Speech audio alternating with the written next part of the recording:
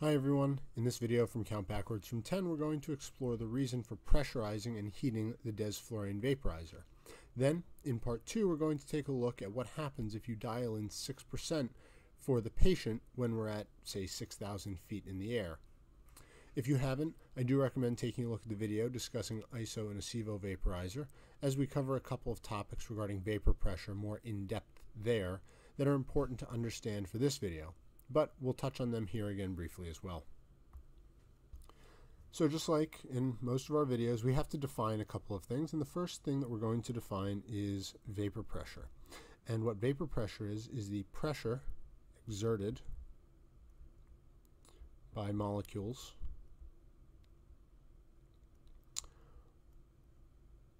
of a liquid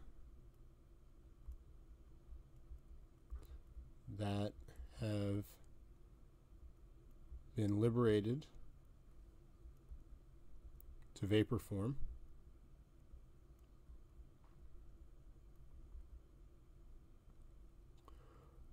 on the walls of a closed container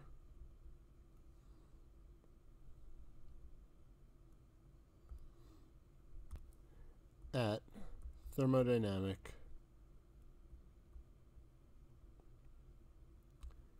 equilibrium.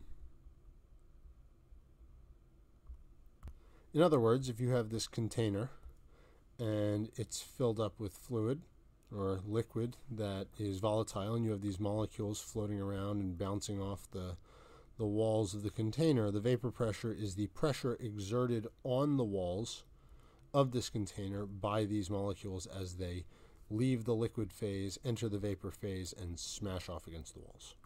Now, the other thing we have to define is boiling.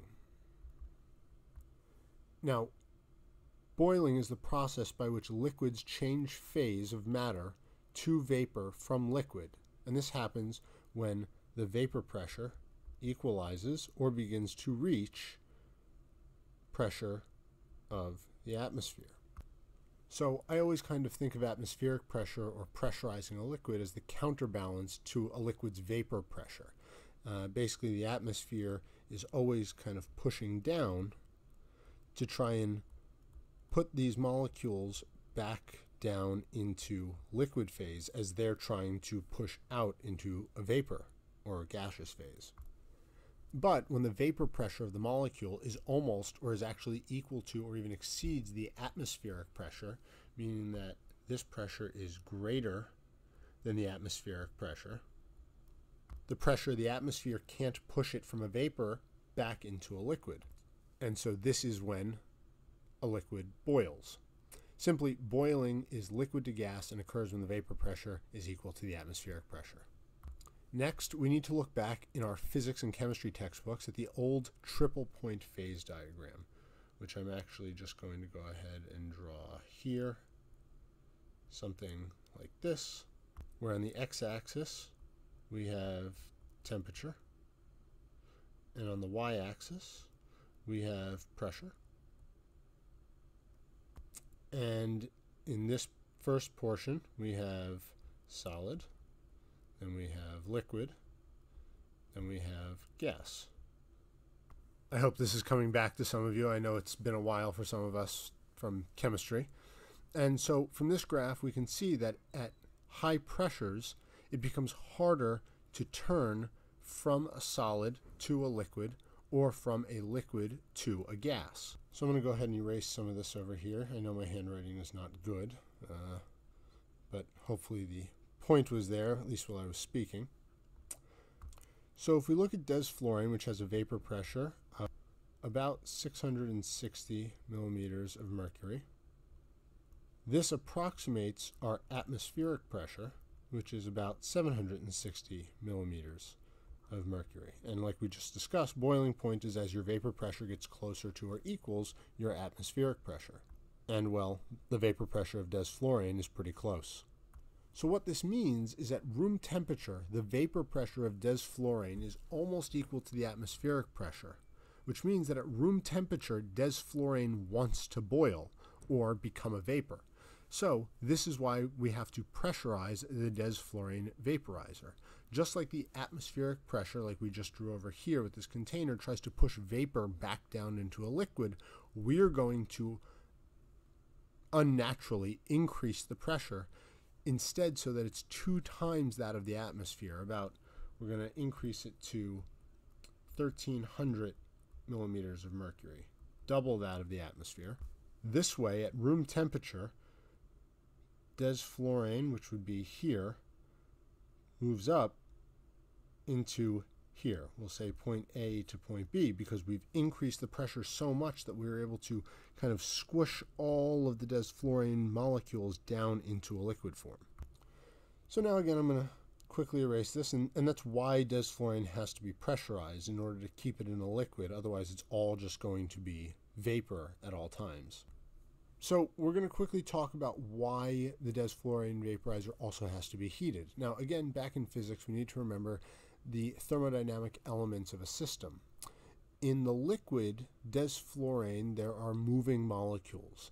And when they're in liquid form, it means that the molecules are moving fast enough that they aren't compact to be a solid, but they're moving too slowly to escape into a vapor form.